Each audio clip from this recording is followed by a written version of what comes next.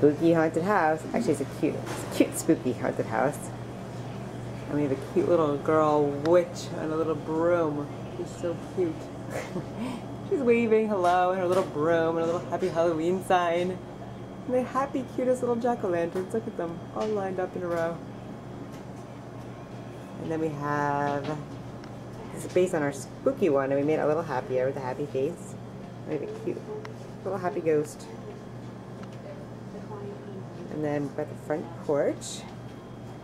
Some more pumpkins, skulls,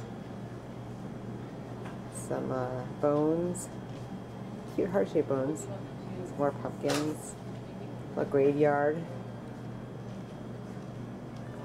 and bats, of course, we need those for haunted house. Trick or treat. It's for, obviously for a Halloween party. I hope you like your cake. We think it's beautiful.